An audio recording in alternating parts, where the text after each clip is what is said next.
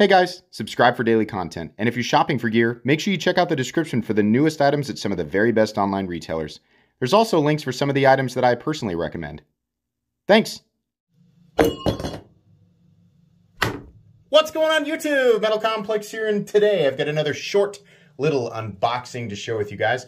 I legitimately have no idea what's in here. I know I had a few conversations with people here recently and I can't remember what the heck it was. So we're going to find out together as per usual. If it's something I can link, I will link it right down below for your convenience. And because when you use my links, it helps my channel, but that's up to you. Thanks to my generous patrons who are supporting me. Link for Patreon right down below. And please make sure to follow me on Instagram at metal_complex. This thing bounces all over the place. So sometimes I'll throw one, sometimes I'll throw the other. Sometimes I'll throw both. You never know. You never know what you're going to get. All right, what's the best way to cut into this? How about just like that? Does that work? Sure. That's not how you're supposed to do it. That's not the most efficient way to do it. Don't tell me my business. God, there's a lot of tape on this. I'm not strong enough. Oh, it's a TwoSun. Oh boy, what's happening? Complex reviews TwoSuns now? I said I'd give them a chance if and when they had designs that were interesting. And you know what? Sorry about your box here. Try not to. I just realized, like, what type of person's like, don't you dare put a scratch on my TwoSun box. If you pull the tape off that TwoSun box and you put a mark on it, I will be devastated. Sorry. Okay, what do we have? I'm pretty sure, yeah, this was the gentleman I spoke with on my Discord. Hang on, I'm going to get his information out of here. Ah, yes. Okay. And Instagram, here we go. AgerWorks Knives and Xterra Forum on Instagram. Okay, cool. And yes, thank you very much. I appreciate this. What do we have? Does it the name? I can't remember the name of it. Oh, but it's a button lock. A big old fat button lock. Look at that thing. All right, cool. So we have the TwoSun. The name will go up right here, right?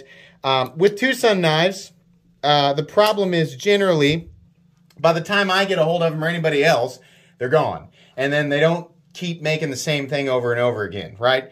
But the thing that was alluring here was the fact that this is a pretty hefty, you know, we've got like a titanium bolstered. It's actually, that's all a piece of the frame, and then we have the scales just sitting over it, right? But you've got that kind of pseudo-bolstery kind of look, and then we've got these interesting thumb studs here. Look at that. Those are freaking aggressive thumb studs. Oh my gosh. It looks like a revolver barrel. But yeah, they work, and you've got kind of a thick, almost like a stubby clip point, right? Definitely full four-finger knife, right? Whether you want to choke up, you want to rock back a little bit. A little bit of stick on that button, but it does work. I like button locks, right? A lot of people talk about, you know, with button locks, when you're gripping it, right, there's a chance that if you're left-handed, right, there's a chance that you'll disengage it.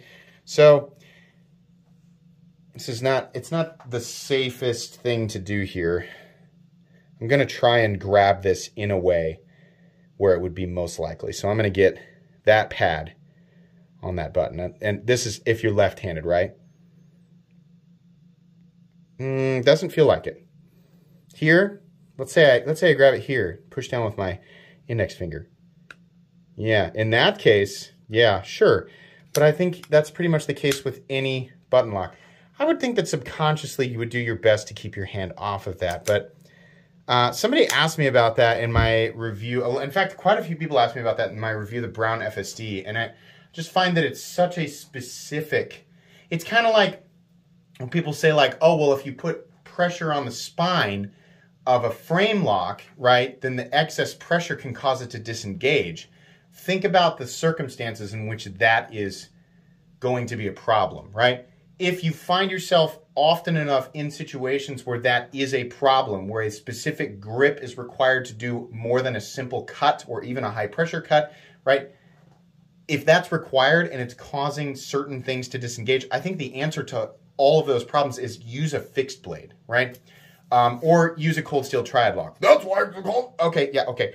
But that just is very specific and very circumstantial to me, right? So I like button locks, and I definitely carry and use, you know, button locks here and there.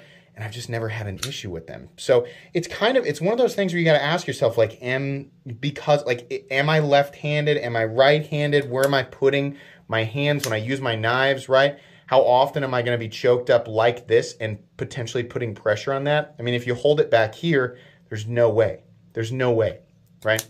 But anyways, back to the knife. This is cool. I don't know how much I love them, like, billboarding the whole TwoSun knives made in Yangjiang, China. I don't know how much I really like that being billboarded on the pivot, right? Like, if you're not looking at the text, it's kind of neat, but eh. We have some milling there on the titanium, which is really nice. This is definitely a more blocky feeling knife, but it's got decent ergonomics, and the pocket clip is just great. Real simple, right? But that flat sort of contour to radius machine work that we've got going on here, the little divot there is kind of neat. Look at that. They've got the texturing on the pocket clip as well. That's really nice.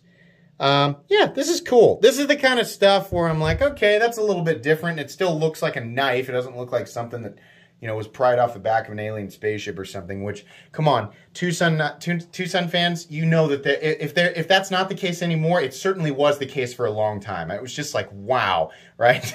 It's just a little bit too much. But this is pretty cool. I don't think I love the holes up here. I think that's just like, just leave that area alone. But, okay, pretty neat. What's the steel? Oh, it's D2. Okay. So we've got, TwoSun is funny. They do a lot of titanium and D2, so we end up in this like $120 department or $140 department. And, you know, there's enough there that people are like, yeah, okay, right?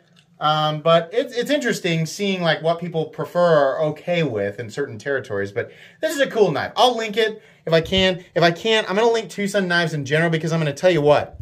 By the time you're seeing the TwoSun model like on a video like this, there's a good chance it's already gone.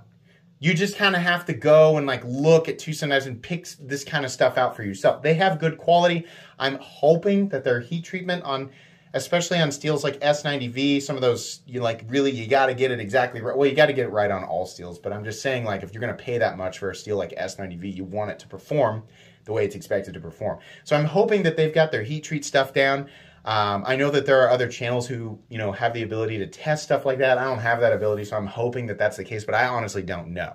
So anyways, this is not a review. This is just an unboxing and first impressions. This is interesting. I definitely need to spend some time with it before I give you guys a full review, so you can expect that here in a few weeks. But for now, I think that's going to be pretty much it. Thanks again to the gentleman who sent this in to me. This will go back to him when I'm done.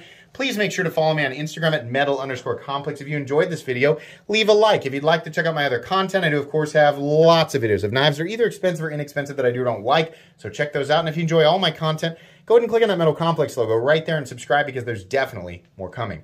Thanks again for watching, everybody, and have a great day.